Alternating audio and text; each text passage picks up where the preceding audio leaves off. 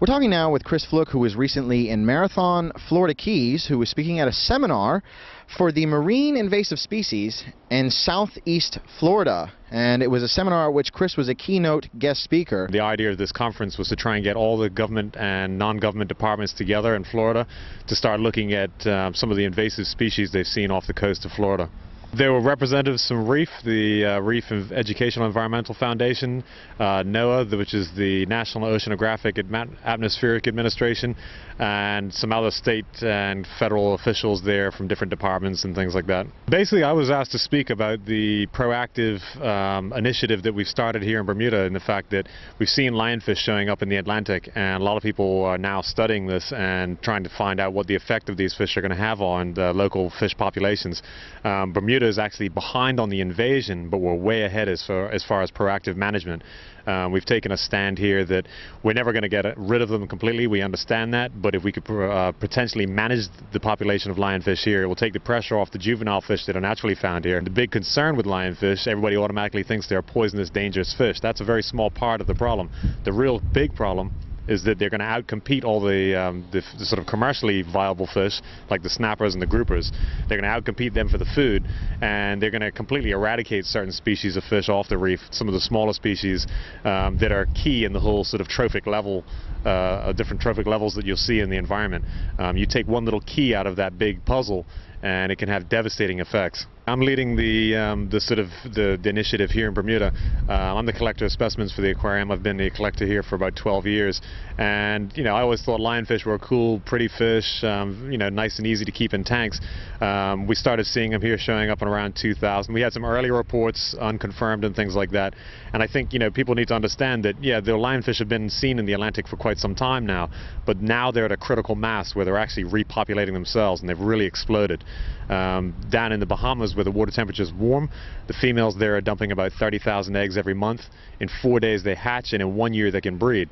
Now you put that compared to like conies and graysbees, the natural smaller group of species here, it takes 3 to 5 years or so for them to get old enough to breed. So not only are lionfish competing for habitat and food, they're also populating the reefs a lot faster than the natural fish would. Chris, tell me, do the lionfish have any natural predators here in Bermuda? As far as predators in the Atlantic, there's only been a couple of groupers that have been found with a lionfish in the stomach, and that actually leads to more questions than answers.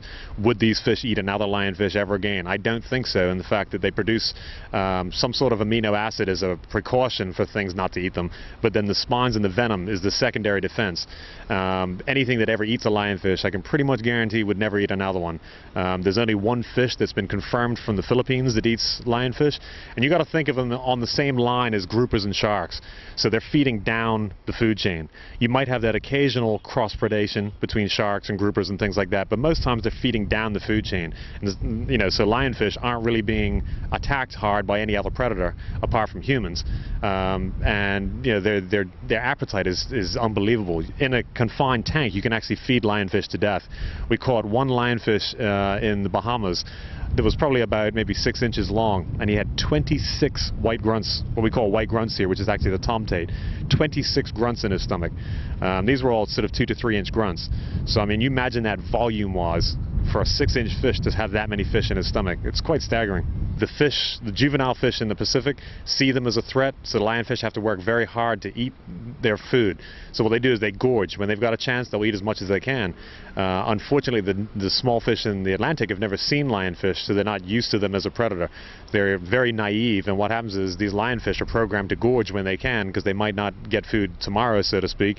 So what they're doing is they're gorging constantly in the Atlantic.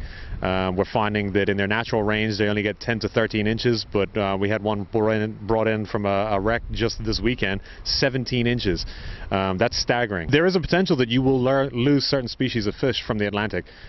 These things have now shown up. The two epicenters of the invasion have been Bahamas and the coast of Florida, the Fort Lauderdale area.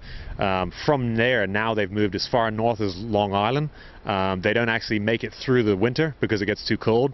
But down south in the Bahamas and stuff like that, they're breeding very fast, and they've actually shown up now in the Caymans, the backside of Cuba. So they're going to be starting to move their way up into the Gulf. Once they get into the Gulf, it's going to be very warm water, shallow, lots of small fish. They are going to go nuts, and I don't think there's any question that they will lose certain species of fish, some of the smaller species. A lot of countries are looking at our model here and what we're trying to do here to potentially manage them, and it's held Bermuda in a really good light. I think it's only natural that we've taken this move because Bermuda's got some of the earliest conservation laws. Bermuda was settled in 1609. In 1620, they made the first laws against taking juvenile green turtles. In 1623, that's only a short time after they first came to Bermuda, people here were starving and they couldn't grow crops because the wild turkeys were eating the crops. So back in 1623, they actually prevented the importation of turkeys to protect the stock, sort of the crop stocks here. That's quite a bold move. So by Bermuda taking this stance early on in this invasion, I think it's only fitting. But it's put us in really good light. A lot of people are looking at us to see how it's going to pan out for us. Chris, what has the government's response been to this problem of the lionfish here in Bermuda? The government's response here has been fantastic. I mean, we've sort of noted the problem, we've seen the effects that they've had elsewhere, and we've really taken a stand early on in things. I mean, it's been very inspiring. The public outcry has been tremendous. I mean, we've had some really good support from a bunch of private organizations, a bunch of the dive operators, Making Waves. Stuart Joplin from Making Waves has really put his heart out for this. It's been fantastic. He's donated some gear, and the support has been just tremendous. Tell us about these new licenses that have been created for members of the public. What the government has started here is we've started a bold response to this lionfish issue, and the fact that we've got special licenses made now for trained divers to be able to go out and cull these animals. By taking these animals out of the natural environment, basically we can learn a lot from them. We can do stomach contents, we can find out their age by doing the growth rings in the otoliths, which are the ear bones. We can start to look at when they're actually spawning in Bermuda. There's three things that really pay in our favor in Bermuda, and the fact that we're relatively small. We've got 200 square miles of reef platform. We've got a lot of resources. Any given weekend you see how many boats are out and divers and everything else, and then also the seasonality of our temperature. So they're not spawning all year here, but we need fish to be able to sort of scientifically prove this. But all the fish that we've been seeing are spawning in the summer, and in the winter they're not. So by having licensed divers to be able to go out and deal with these fish is a really good move, and the fact that we can get lots of bodies and find out what these fish exactly are doing here to be able to potentially hit them from other angles as well. Chris, what is the overall goal when it comes to dealing with the lionfish? Can we eradicate it? The issue is never going to be eradication. We're never going to get rid of these fish. It's an ongoing thing. But at the same time, it's we have the potential to manage them here where other places probably wouldn't. That's going to put us in a really good standing in a few years, and the fact that it's going to be great for our fishing, it's going to be great for our diving, so tourism is going to flock here. The way it's looking now in the Bahamas, they're looking at a potential collapse in their commercial fishing industry, which will lead to a collapse in their diving industry, which is huge tourism thing there for them, The divers that we had licensed and trained to be able to go out and deal with these fish, we had a special flag made so that, to let people know that a diving operation is going on and that they are dealing with just lionfish. If you see these flags out on the water, please stay well clear. There will be people using spears and dealing with these hazardous fish, so just be careful. So you got the dive flag on this side, the red and white, and then the black and yellow with the lionfish there, just to show that that's what the sort of dive operation is going on right there. I would say anybody who sees a lionfish, please report them. We've got two ways you can sort of call in the report to us. We've got a phone number, which is 293-4464, extension 820. Please report all sightings there, depths, where you were, when, how many you saw, things like that. Your name and contact numbers definitely has to go in there as well, so we can contact you for more information, or at lionfish@gov.bm. That's an email address that we set up so that people can report sightings. Please, if you haven't been trained, don't handle these fish. They are very venomous. If you are stung by one of these fish, you got to put wherever you've been stung in as hot water as you can tolerate without scalding yourself, and seek immediate medical attention.